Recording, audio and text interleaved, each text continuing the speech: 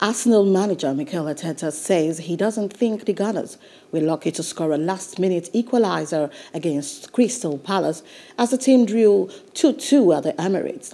Arteta was disappointed to give the goals away but says his team created a few really good chances and that Lacazette showed how much he cares about the team with his last-minute goal.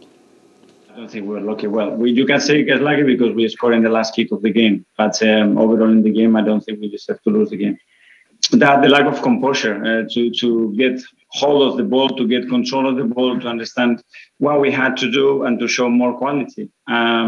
We start to defend something after scoring the goal. And that's what I don't really like. We start to play no forward and keep the ball and in the wrong areas and putting ourselves in trouble. And that's the period I didn't like. As then we got better in the second half and the start was better. But when we had some control, we just gave the goals away. Hello. Hope you enjoyed the news. Please do subscribe to our YouTube channel and don't forget to hit the notification button so you get notified about fresh news updates.